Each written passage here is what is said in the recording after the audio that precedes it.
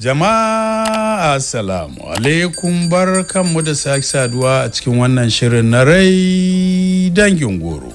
Shirin nan da a ciki muke ci gaba da karanta littafin Sanadin Kenan wanda Sumayya Abdulkadir ta wallafa. Kuma idan masu saro za su tuna a shirin da ya gabata mun kwana ne inda muka ji Amina ta shirya tana jiran Ma'aruf ya zo ya mata umarnin tafiya.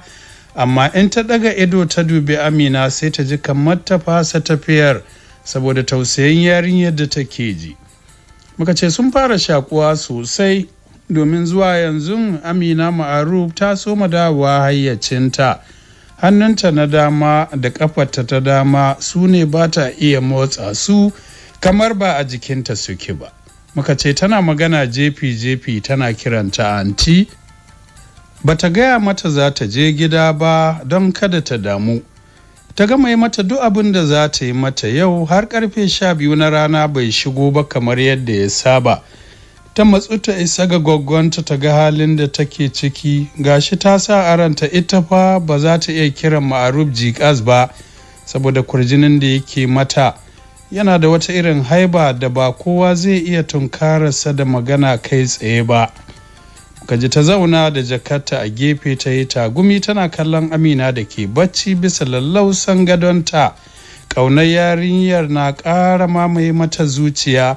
Jira take ya zo ta bashi magungunan Amina da yadda za a dinga yi mata tausa kafin ta dawo. To nan ne muka tsaya, yanzu ko za mu ci gaba. Ba shi ya shigo ba sai karfe 1 na rana. Ya shigo a gurguje don lokacin masallaci ya yi. Da sallama a bakinsa haɗi da ɗan murmushi a kan fuskarsa, ya haɗa hannayensa biyu ya kai haɓasa irin ban haƙurin nan na Indiyawa. Afuwan, jama'a suka tsaida ni, muna tattauna wani muhimmin abu ne. Afuwan, jama'a suka tsaida ni, muna tattauna wani muhimmin abu ne.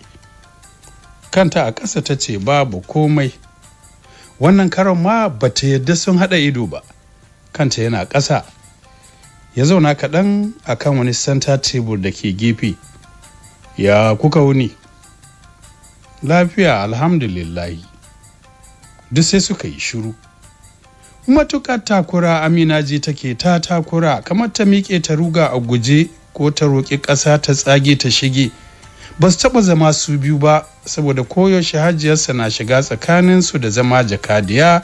To gashi yanzu ta tafi ta batta da His Excellency Ma'aruf Habibu Jikas baban Amina. Wani mutum guda ɗaya jallin jal a duniya da ko sunansa ba ta iya kwatanta faɗa a kan harshenta ko da a zuciyarta ne saboda girmansa da ƙimarsa da take gani fiye da na kowa a duniya in ka ɗauke iyayenta. Ko sallama ya yi a ɗakin sai zuciyarta ta girgiza balle su yi magana baki da baki. Ma'aruf ya lura ta takura sosai da zamansa saboda rashin hajiya, shi ma kuma a dama sauri yake zai shiga masallaci. Ya miƙe tsaye, za ki gida ko? Babu wani sakoto? Sai ta miƙa masa ledan maganin da ke hannunta. Kowanne sau 2 a rana, sai tausa. A kula da cin abincinta sau 3 a rana, magani a kan lokaci. Canza diaper sau 3, wanka sau 2. Gashi dole sai in na dawo kenan. Ce ba matsala sai kin dawo din. A ƙarshen makon nan gaba ɗaya ina gida saboda Amina, ni zan ci gaba da kula da ita. Duk abubuwan da kike mata na lura na iya banda gashin. Zan gwada iya ƙoƙarina, zan rufe kaina ba fita ko ina. Daga aikin Amina sai tsare-tsaren abubuwan da zan sa a gaba idan an shiga ranakun sati. Amina ta girgiza kai, mutum mai sauƙin kai. Tana so ta ce ina matarsa da zai yi wannan aikin mai gajiyarwa na Amina, sai ta ga cewa hakan ba huruminta ba ne, ta ja baki ta yi shiru. Ita tun da ta zo ma ba ta ga matar ba. Ko da yake ta ji hajiya ta ce ta je Saudiya yau za ta dawo. Gashi ita kuma za ta tafi. Za ta so ganin wace ce matar jikas.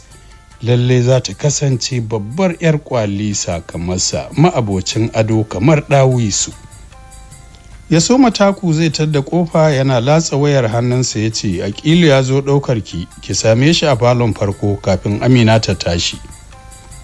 Ta miƙe tana tura 'yar jakar matafiyanta mai tayoyi troli ita ma ta yi ƙofar. To bai fice ba sai tsaya a bakin ƙofar yana ta waya. Sai ta ɗan dakata daga nesa kaɗan. Ya gama ya rufe wayar ya sanya a aljihu, hannunsa na dama na bisa handil ɗin ƙofar. Ba tare da ya juba ya tambaye ta, ranar Lahadi karfe nawa zai zo ya ɗauke ki? Karfe 6 na yamma. Sai jiyo gaba ɗaya zuba mata fararen idanunsa na 'yan daƙiƙu kafin ya ce, na ɗauka za ki ce karfe 10 na safe? Amina ta yi murmushi har kumatunta suka lotsa kanta a ƙasa, cike da girmamawa take magana. Ina kiyo ne ranka ya daɗe. Bayan ganin goggo ina son in ɗan ɗauki lokaci tare da ababen da nake kiwo. Kiwon na menene? Tattabaru ne. Ya yi ɗan faffaɗan murmushi wanda har ya bayyanar da fararen jerarrun haƙoransa wanda ba kasafai yake yi ba. Sosai abin ya burge shi, yana sha'awar sana'o'i na kiwon gida irin waɗannan. Wannan dalilin ne ma yasa yana da gidan gona na kiwon dabbobi da tsuntsayen gida nashi na kansa, amma babu tantabaru a ciki. Zan saya wa tawa Aminar aure 2, ita ma ta kiwata. Nawa ne kuɗin su? Amina ta girgiza kai. Ba na sayarwa ba ne, amma ita zan ba ta kyauta. Godiya take, Dr. Amina. To, ina son account number ɗinki. Ta ce in wata ya kusa cika zan bayar bayan zuba. Ya tare ta, ba albashi zan saka ba, saƙon mahaifiyarki ne. Amina ta girgiza kai. Zan so kada hakan ya shiga tsakaninmu ya excellency. Banda albashi na babu wani abu makamancin wannan da zai haɗa mu. Sai ya ɗan daga kafaɗa alamar bai da damuwa akan hakan, ya kuma tattara gira cikin mamakin ta da jin haushin kalamanta, amma ya shanye. Ko kaɗan fuskarsa bata nuna komai ba. Ya buɗe ƙofa saura kaɗan ya fita, ya ɗan dakata ya yi magana cikin tsare gida. Ki je Aƙilu na jiranki, yanzu za ki ga ta tashi. Naki asusun ma in kin ga dama kada ki bayar. Ya sa kai ya fita. Da alamu bai ji daɗin maganganunta ba. To duk kuma sai ta ji ba daɗi, ta shiga damuwa, amma ita iyakar gaskiyar abin da ke ranta ta faɗa. Ba ta zo don cin daular gidan gwamnati ba, ta zo neman guminta ne. Gumin nata kawai take son ci, don haka a sanye ta tura jakarta ta fito zuwa inda direban ke jiranta, ta gaishe shi don ya manyanta. Ya amsa da karramawa, ya karbi jakarta ya sanya a mota ta shiga suka tafi. Gwagwana alwala a gindin famfo Amina ta yi sallama. Gwagwa ta dakata ta amsa tana kallon mai shigowa. Aminanta ce ta yi wani kyau mai sanyi, hata muryarta ta canza. Wani sanyi ya ratsa zuciyarta, da gudu Amina ta yadda jakar hannunta ta sheƙa ta rungume gwaggonta. Na yi kewarki gwaggo, na ji daɗin samun ki lafiya. Gwaggo ta yi murmushi. Ki sake ni to in ƙarasa alwalata, ke kan ban san yaushe za ki girma ba. Ta sake ta tana dariya, ta nufi ɗakin tattabarunta. Tana ciki tana duba lafiyar kowannensu. Iliya ya sallama ya shigo. Ya ce a'a, wannan sassanyan ƙamshin na san daga inda ya fito. Barka da zuwa Hajiya Dr. Amina. Ya faɗi tare da dunkula hannu, haɗi da rankwafawa alamar jinjina.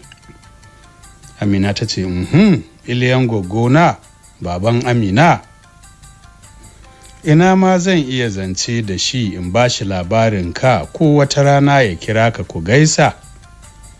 Sai Iliya ya gintse fuska. Kina nufin ba kya ganin sa?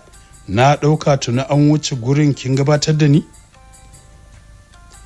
Amina ta girgiza kai. Oh, mutumin nan ina ganin sa dare da rana, kuma ganin nasa ya fi komai arha, amma wallahi Iliya ba na iya doguwar hira da shi. Kamar wani babban zaki ko giwa yake zama a idanuna. In ba akan abin da ya zama dole ba na iya buɗe baki a gabansa. Gare yau ma zan ce mun yi zancen mintuna 5 amma ya zama dole ne saboda mahaifiyarsa da nake amfani da ita wajen jakadanci a tsakanin mu ta tafi. Hira kuma ta tattabaru ce, ƙarshe kuma bata ƙare da daɗi ba. Baran muka rabu akan account number. Ta kwashi yadda suka yi ta gaya masa. Baki kyauta ba Amina, gwaggo da ke gefe tana jin su ta faɗa. Tunda ya ce ki bashi ba sai ki bashi ba kawai, ba abokin musonki ba ne. Wataƙila shi bai saba a yi masa musu ba ma. Ba a mayar da hannun kyauta baya, musamman kyautan manyan mutane, kuma ya ce ba ke zai yi wa ba. A nan ya nuna girmamawa ne ga mahaifiyarki, ba wai na damu da abin da zai bani ba ne, amma kin san ko me zai ba daɗin girmansa ne, ba abin da zai tsikari abin da yake da shi ba ne. Hanya ce ta kyautata wa wanda ya kyautata maka, ka ji daɗin taimakon da yake maka. Iliya, saboda ƙuluwa harara ta kawai ke. Kyale ta gogo, sha yar bukulu. Ni na nan gogo, kada zuciyata ta buga. Talatu ba ta jin daɗi, shi yasa ba ta zo ba. Ina da abubuwan yi da yawa. Ya shuri takalman sai fice kamar kububuwa, ji yake kamar ya kirɓi Amina ko ya huce. Shi ba abin da za a bayar din ne ya dame shi ba, a'a ita wace ce da za ta yi wa masoyansa musu har ta ɓata masa rai. Ina ruwan Iliya mai soyayya babu gaira babu dalili, alhali ba a san da shi ba. To haka Amina ta shiga hidindimunta a gidansu kamar yadda ta saba. Jefi Amina ƙarama na faɗo mata a rai. Ta ɗabi kyawawan tattabaru aure 2 manya ta saka a ƙaramin keji ta ajiye don cika alkawarin da ta yi.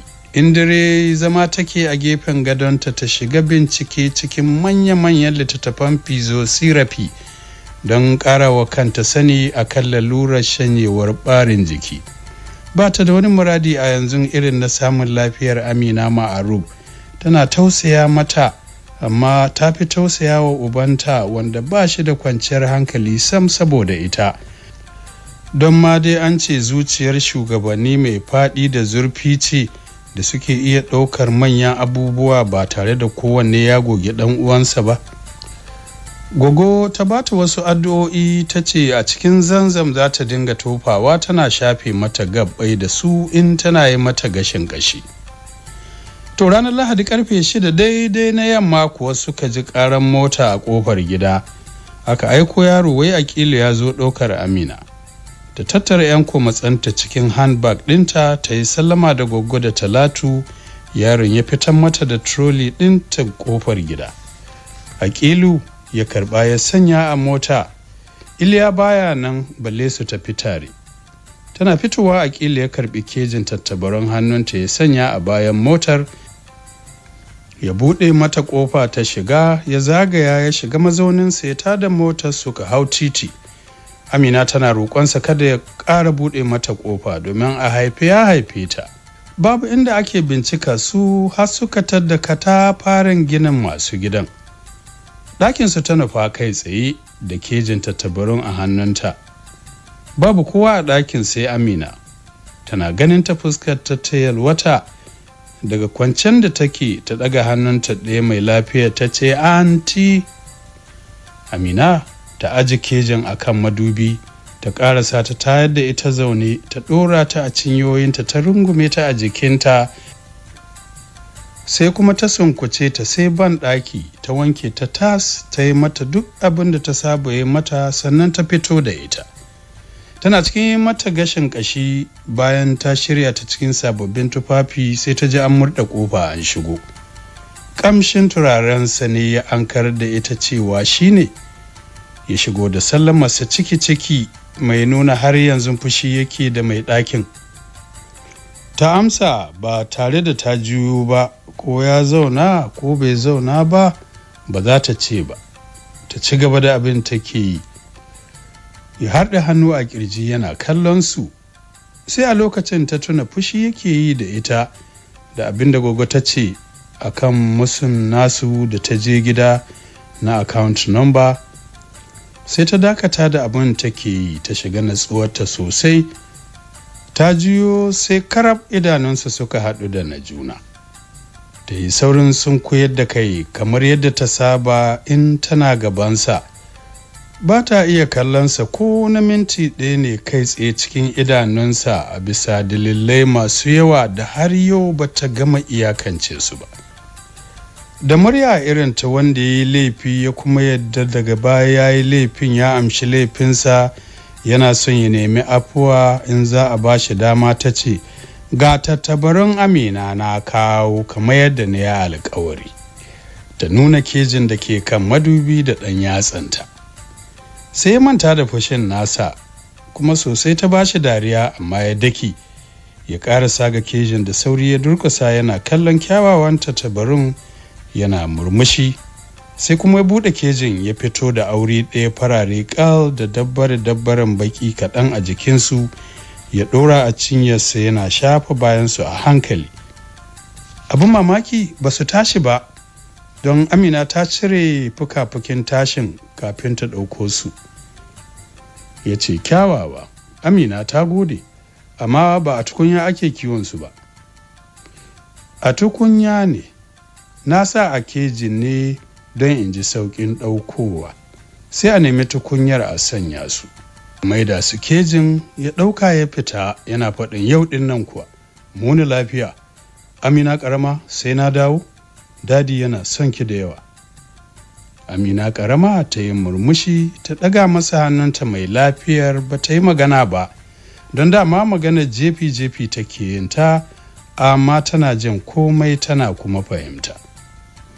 To, haka Dr. Amina ta ci gaba da aiki a gidan gwamnati har tsayin watanni 5 ba ta taɓa karɓar albashinta ba, saboda bai ƙare mata zancen account number ba, ita kuma ba ta taɓa damuwa ba a yadda zuciyar take son Amina Ma'aruf zai take yi kamar kyauta take mata wannan aikin sadakatar jariya. Ta manta da wani abu wai shi albashi, mu'amalar su ita da ubangidanta mai wuyar fassarawa ce saboda kowannensu halinsa mai tsauri ne.